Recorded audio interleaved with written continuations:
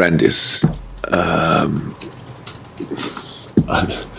out with hamstring, so that he cannot be part of England as well.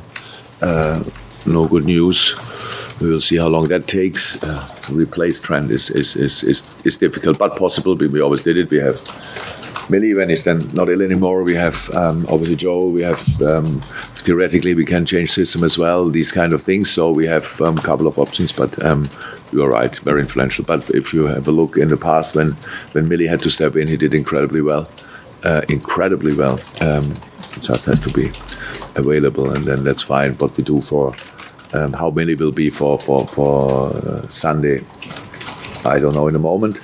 And if not, then maybe we have a very young solution, which is fine as well, or Joey. So we will have a look. But the way he plays, I don't know any player in the world who plays like Trent, to be honest. So that would be difficult to find a one-to-one replacement.